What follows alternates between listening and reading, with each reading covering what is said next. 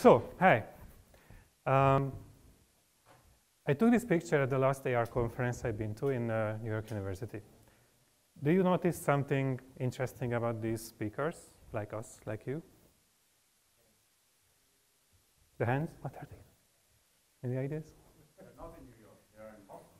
Yes, I'm sorry. That's yes, it's the MIT one. So I think it's actually their ideas.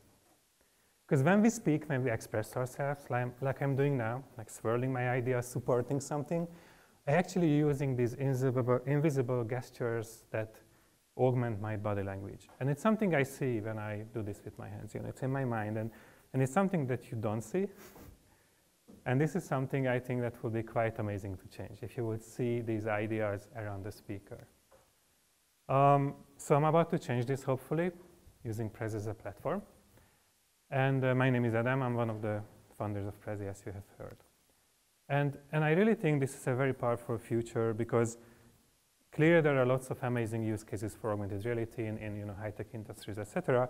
But we all do share ideas. And I think if we can augment our storytelling, it's just really mainstream and really powerful.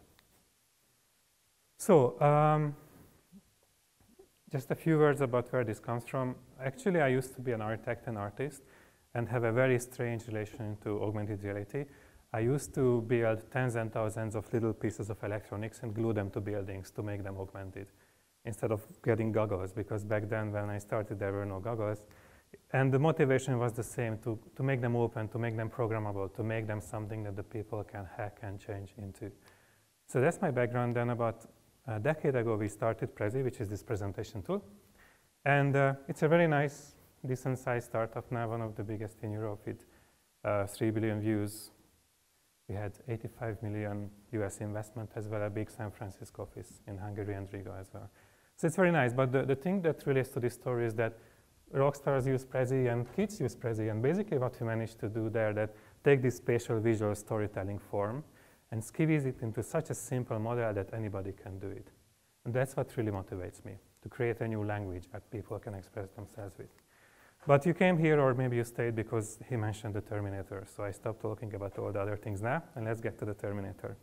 So I think there is actually a really funny challenge in front of us that is very visible even in this event. And to highlight this challenge, I would like to take you to a little imagery journey. Right? So imagine we're sitting in a place, right? We're having a nice conversation. It's probably a cafe to make it like really personal and casual. And then I, just casually mention that favorite book that you read when you were a teenager. And then I start to hum the rock, the top hit from the rock band that you love. And that you feel that this is just oh, my timer is not running. No, this is not what you feel. So what you feel is that this is just the most authentic human conversation you've ever been to, right? We just relate so much. Except that it wasn't, because I was accessing your browsing history through my goggles. I was checking what you were searching for to know what really resonates with you. I was trying to take advantage of you. And, it wasn't really personal and human at all.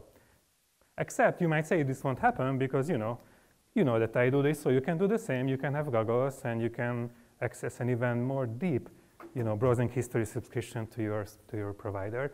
By the way, these history subscriptions you can already buy in the US, so this is not science fiction. It's just, the time will come when we actually start to use them. So, we get into this strange culture of looping suspicion. What actually do you see over my head? What I do see over your head, and what are you thinking about now? It's bad, no? Except you might say, this won't happen. Why? Do you remember the Google Glass thing? You remember how it was called in the US when it came out, the people wearing them? Glass holes. It was socially so unacceptable. The thing though is this might, okay, so we're good, right? So this is bullshit, there's nothing to worry about. The thing though is that I still remember that once things become a norm, these things change. I remember when mobile phones became popular, or where they started to become popular. In Hungary, we used to call them butt phones because it was socially unacceptable to make phone calls in public. It was just so strange, right? And today, we're just happy and, phoning around. So the thing is, it's actually up to us what kind of future we build. It's just, we're not safe yet. And I think the challenge here is that if it's all about contextual information is the nice name to say spying. Of course, if it's a machine, it's fine, but if it's another human, I don't know. Terminator did this, if you remember, like walking around, everything is red, almost the color of blood, and seeing who to kill. There's like this really beautiful video done by Keiichi Matsuda, which depicts this horrible future that is in front of us using augmented reality, if you're not careful. And it's all about just, covering up the neglected, sad urban spaces around us, making amazing shopping experiences of everything. And you're just subject to this, and you're not, everything you see around you is a service, but it has nothing to do with the people who you encounter. And this is something we shouldn't do, I think. So what can we do? Here are some inspirations first that I think are actually quite relevant.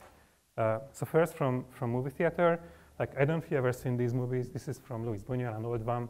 The two actresses, they play the same person. And depending on the mood of that character, he just swaps even in the middle of a scene. It's quite powerful. It just confuses, but it kind of makes sense. Then, of course, you've probably seen this movie, Fight Club. Like it's the same person, and the macho and the little shaky character expressed with two characters. This is played really well, I think, in anime. The faces of people in that style of art change massively to express what they feel. Because sometimes we feel more than what our facial muscles can show.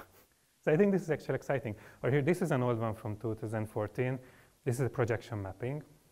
And I think it's much more elegant than the Apple's make your face into a poop thing. But it's also a bit of a missed opportunity because she's more like a passive canvas, but I think we want to see her ideas and expressions more than just. But there's a lot of possibilities here.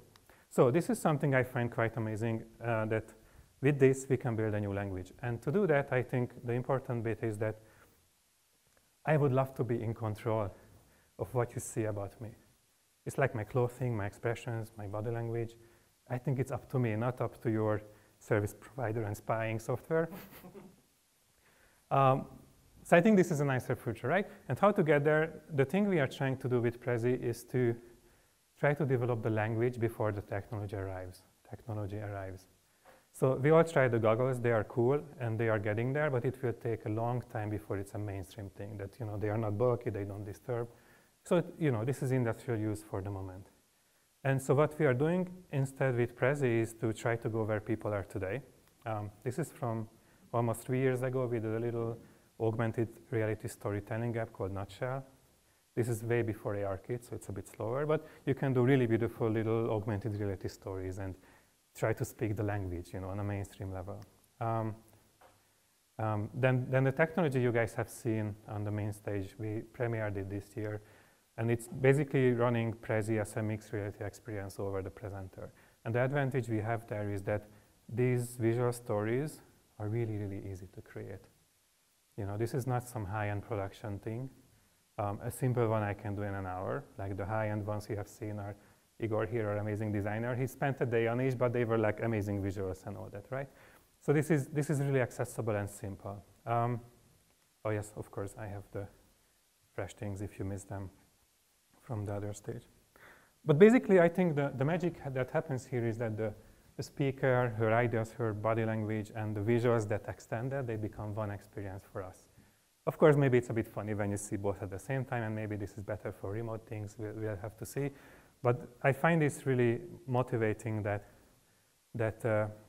we can create something very accessible today using widely available technologies like laptops and cameras, and create these soon gesture-controlled experiences that make people smile. They're like basically augmented mirrors that you can use to present and broadcast. And through these, they can all come up with the visual stories that augment them, that express them, that help them express themselves.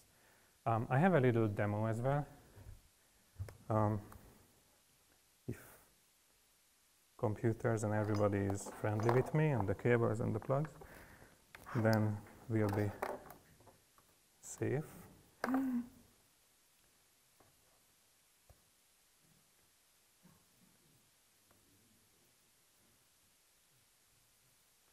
Let's see, I don't need this now.